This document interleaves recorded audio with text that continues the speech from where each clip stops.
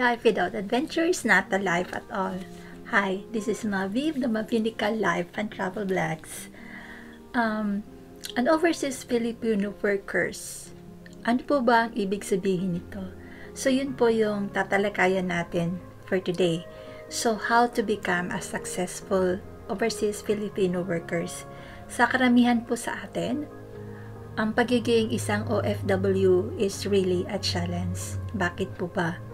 With so many things that you need to consider when you go out of your country, you need your family behind, you leave your children behind, your friends, and ano pa yung iyong mga nakasanayan na dapat mong baguhin when you're abroad.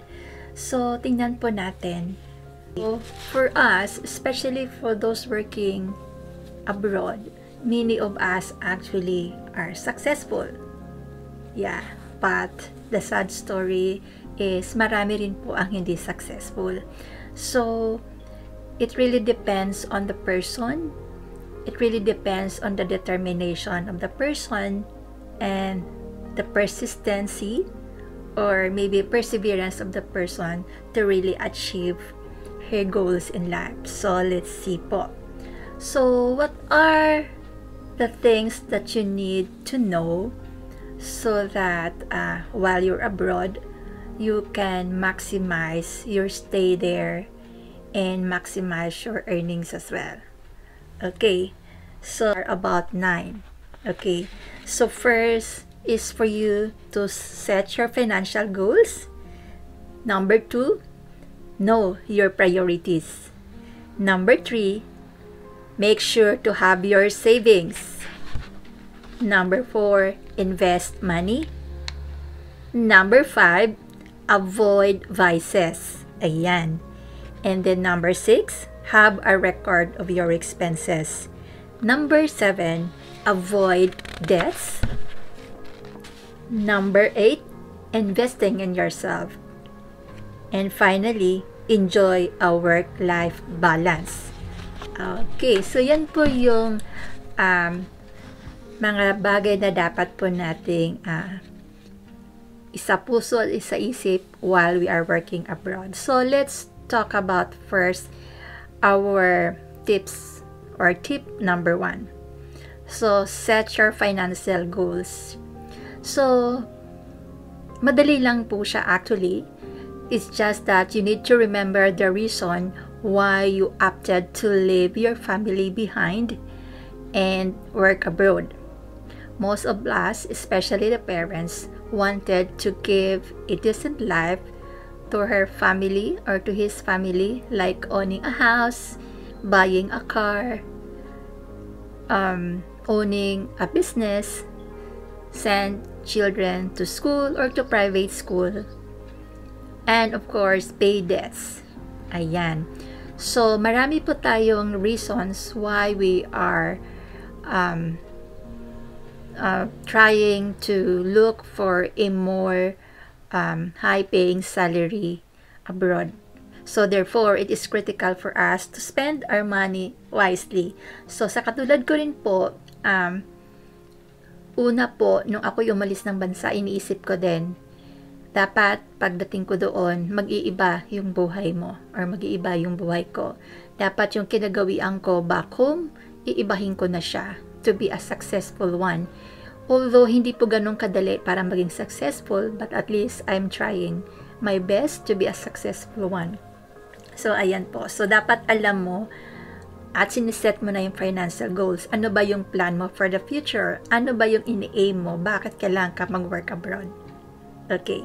And then number 2, know your priorities. So with all these things that coming into your life, when you're abroad, marami pong pwedeng mangyari. Maraming hihingin yung family mo, maraming needs yung family mo. At the same time, marami ka ring wishes, not just needs. So wishes or wants na gusto mong mabili while you're working abroad. Sabi nga nila, kaya isa-isa reason kaya gusto mo magtrabaho abroad is to have or to buy your wants or your wishes. Ayan. So, with these priorities in mind, you know what to prioritize when you receive your paycheck. which should be tied up to your financial goals. So, kung ano yung plano mo, ano yung financial goal mo in going abroad, dapat naka-tie up po yung mga priorities mo. If you want really to build your own house, dapat po nandoon yung priorities mo.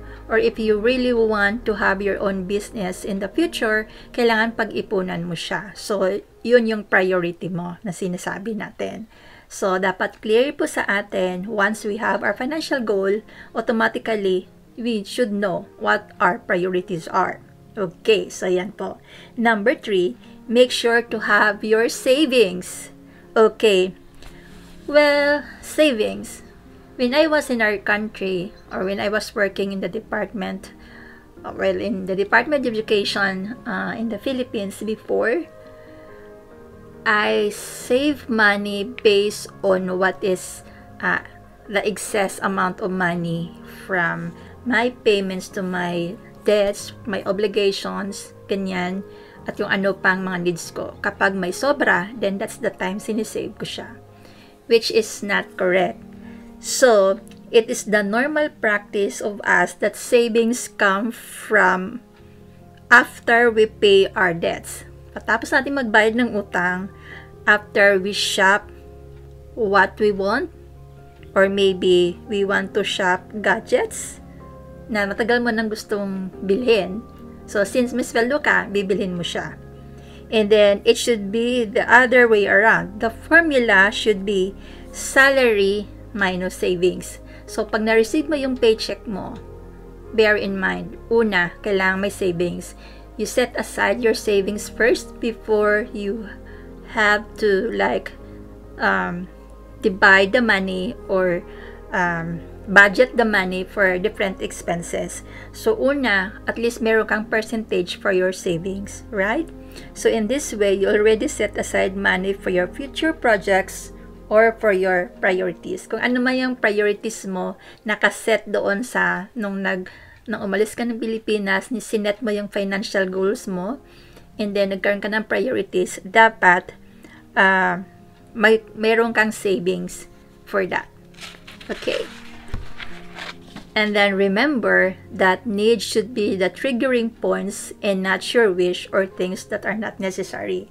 So when you buy something, it should not be the wish or the wants. It should be the need to buy something or to have something that triggers you to spend money out of your pocket or out of your salary.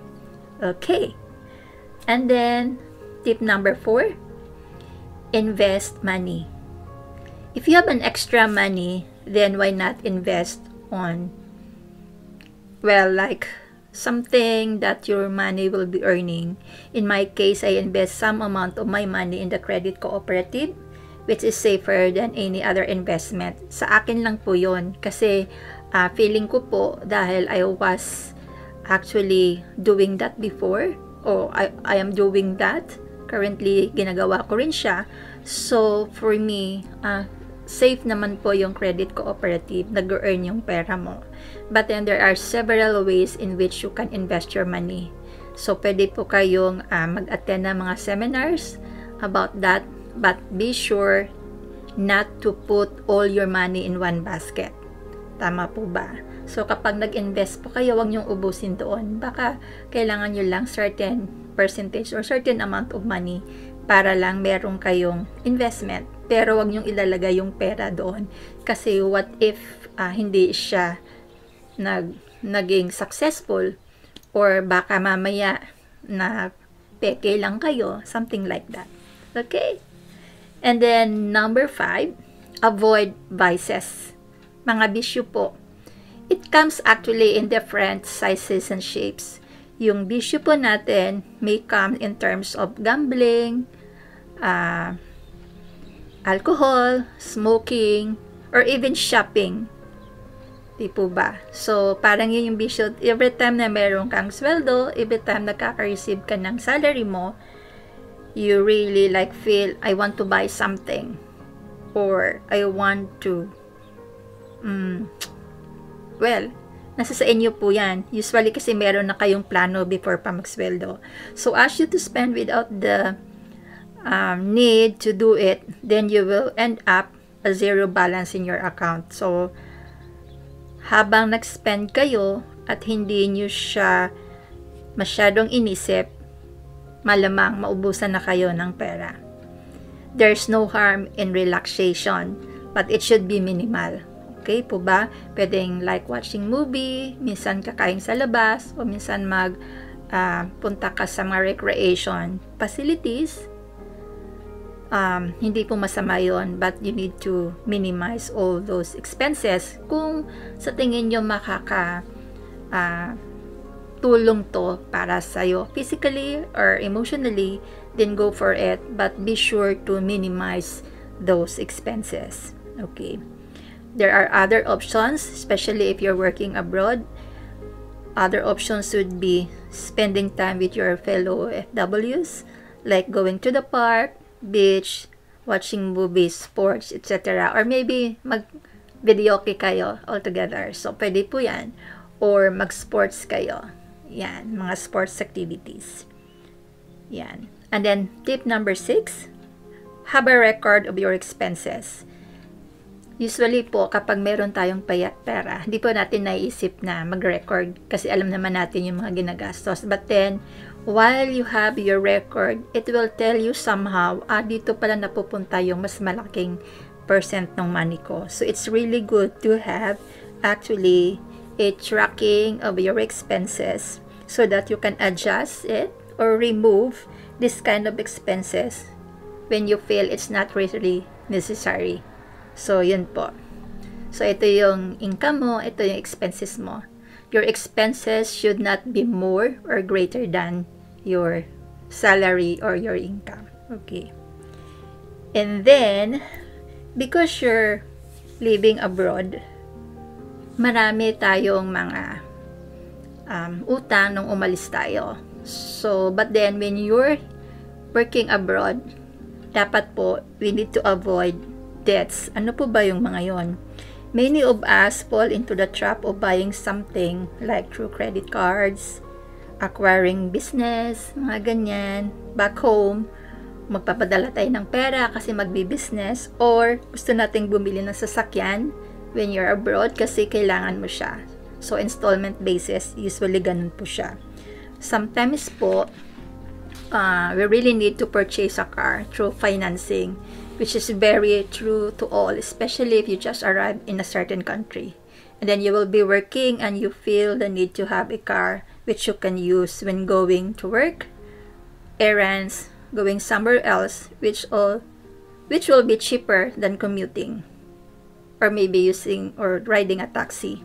Just make sure that you can sustain the payments out of your salary, and the car should not be that high-end para hindi po siya mahal, and so that it will be more economical in terms of its cost, fuel, or maintenance. Kasi po, pag maganda rin po yung car, high-end, or AUV, pag malaki po yung engine, so malaki rin po yung maintenance cost mo, malaki rin fuel and all. Magastos din po siya. Okay, so marami pong ways na pwede pong makatipid. Okay? Investing in yourself, that's number 8. If you're actually in other country, it's really wise for you to invest in your health. So, pwede kayong kumuha ng medical insurance, or mag-enroll kayo like for OFWs, usually like in New Zealand, kapag 3 years yung contract mo, you're entitled to public health services. So, pwede kayong mag-enroll sa isang center or clinic which is run by the government. So, subsidized naman po siya. So, it's really good for you to have your medical insurance, or maybe joining or mag-enroll ka sa isang health center. Or maybe if you want to enhance your skills and knowledge, you can enroll for some kind of training or capacity building program. Ayan, kasi in the end, makikinabang din po kayo sa inyong inaaral. Ayan. And also, it will also be good to have a training or enhancement of your skills para in the near future, pwede mong i-apply yon if you want to look for another job. And then of course, number 9, which is really important, enjoy a work-life balance. So, hindi naman po pwedeng puro na lang tayo work ng work and then hindi tayo nag-i-enjoy. So, it's really good for us to make sure that we're enjoying life and we balance it with our work. Ayan, so, while we work like 5 times a week, pag weekend, pwede tayong mag-unwind. Pwede tayong lumabas, pwede tayong mamasyal, pwede tayong mag-holiday kapag may holiday, para naman po ma-recharge po tayo.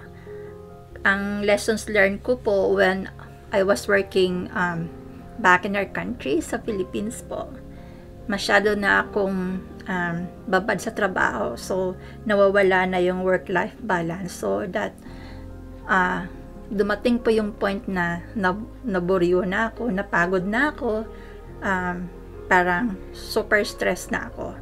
So, kailangan po talaga marunong tayong magbalanse ng ating work and life. So, para ma-enjoy po natin, ano pa ba ang dahilan para tayo nag-work kung di naman tayo mag-i-enjoy sa buhay natin? Di po ba? Life is so short na kailangan po nating i-enjoy at wag tayong ma-stress. So, yun po yung natutunan ko. And then, so, for that matter po, kung ma-apply po natin tong mga tips na to, tong 9 tips po on how to be a successful overseas Filipino workers, ayan po. So, kailangan po natin gawin siya. And then, also, we need to always communicate back home to our family. So, kailangan po natin sila naging kausap para alam po natin ang nangyayari sa kanila. Sila man din po ay hindi nag-aalala sa atin. At isa rin pong tip ay, so magsasabi po tayo sa mga family natin kung kaya natin bang i-finance yung mga gusto nila or hindi. We need to be honest. Hindi po pwedeng, sige, bigay ka ng pera, tapos pagdating ng oras, ikaw halos walang makain sa abroad. Mahirap po yan pag tayo nagkasakit. So, it's really good also for them to know kung gaano kahirap mag-work abroad and gaano kahirap mag-save ng money, especially kung mahal po yung mga bilihin, mahal ang rental, and so on and so forth. So, they need also to know na hindi po pinupulot ang pera sa abroad.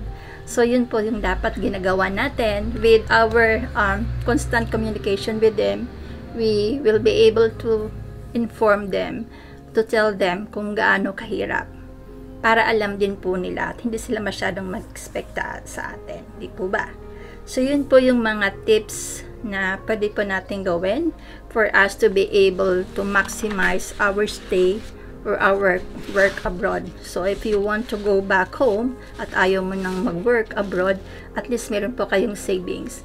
At least meron po kayong madudukot at meron kayong investment. So, yan po. So, with that, I hope nakatulong po sa lahat. So, ang call to action po natin, always be wise, spend wisely your money. So, yan po parate. Hindi po porket kumikita tayo, sige lang. Pag umuwi tayo, para tayong donya, prinsesa, hindi po ganon. So, kailangan po, alam po natin paano gastusin ang pera. And then, pag umuwi tayo, hindi pwedeng one day millionaire. Kasi lagi nating iisipin, ano ba yung sinet nating financial goals at ano ba yung mga priorities natin so that masabi natin, nagawa ko siya, na-achieve ko siya. Kasi yun nga po yung reason kung kaya't umalis tayo, iniwan natin yung mga families natin, kahit mahirap, kahit malungkot, kahit malayo sa kanila, for us to achieve our dreams, yung sinet po nating goals sa buhay. So maraming salamat po for watching and please don't forget to subscribe to my channel. Have a nice day.